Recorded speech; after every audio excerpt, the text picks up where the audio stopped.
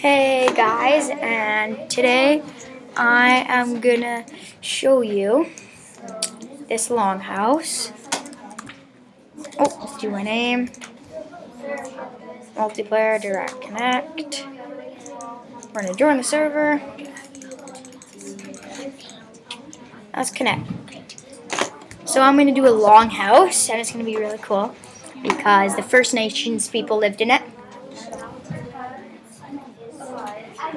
If this logs in, it'll really help everyone. Thank you. Okay, so this is our longhouse because we are in a group with Keith, me, and Grace Hall. And this is the longhouse. So we have this is the carpet that they use for blankets, and it's bear hide and wolf hide. And this is cobblestone floor, compact cobblestone floor, like clay. That's what they use for the floor. And these are the pillars to hold the roof for support, because if you don't have pillars, everything's going to go very bad for you when you sleep. And especially for sleeping, you need these bunk beds because they have their own little area, so they sleep up there. And then they can go in, and then they sleep down there, and they have their own little area because most nation people didn't just go off and make their own little house. They had their own, so birchwood bed made with their own storage, so they can use their own supplies and stuff for the nations, because they have their own storage. Like they have most of their own stuff. Like this person might have some wood, some weapons. So yeah, that's that.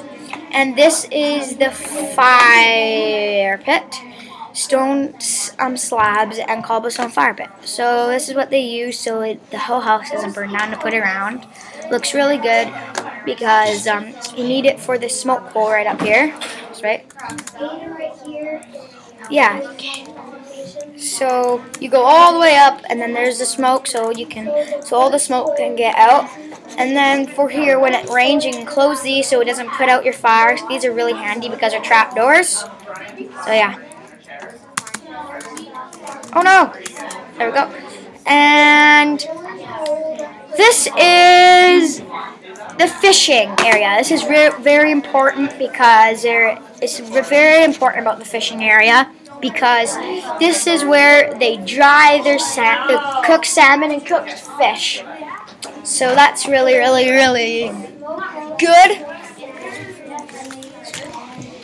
Oh no. There we go.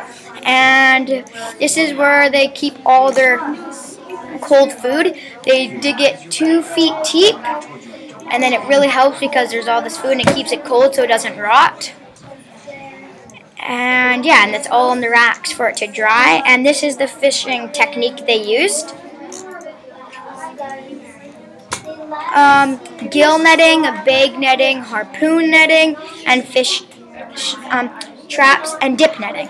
That's their fishing strategy they use. That's all of it, and yeah, that really helps them. And this is what they wrote down, so it's really good. And this is the cooking area. No, this is the working area, the crafting area.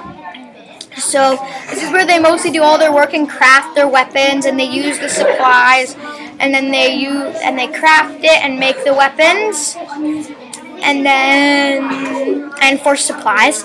And this is the cooking area. This is very important because this is where they cook, and this is where they keep their food, and then they cook it with wood. Whoops.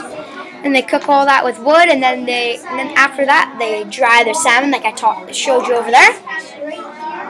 And yeah, that's all of that in the house, but there's a lot of other things on the outside.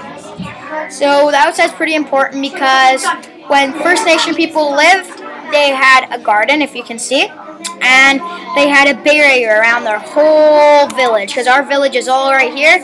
All down there is our village. They had to have a barrier all around, so because other First Nation fur trades attacked them, so they can have barriers. And our village keeps going. Then we have our own little forest area, so we can, because in big packs of nation people, they have their own village and they have to share all the wood. So yeah, this is the other side of the village. This is the village that we share like the stream. That's what I'm going to talk to you right now about. So we can get over there. There we go. So this is the big river we use to catch our fish, and it's really easy because say if someone was down here cutting some wood and they put it down over here, it goes all the way through the barrier, through there, and all the way here.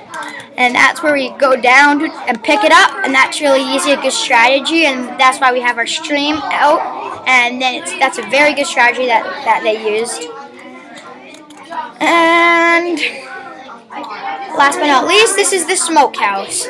The smokehouse is to smoke salmon, and then after that they cook it and then they dry it, like I showed you before. So for a week. They smoke it for a week. And then there's no salmon in here right now because we took it out and we dried it. So that's why there's none in there. So then we have it and then we smoke it, and that's really good too. Then we have our door over here. And yeah, I think that's pretty much it for the longhouse.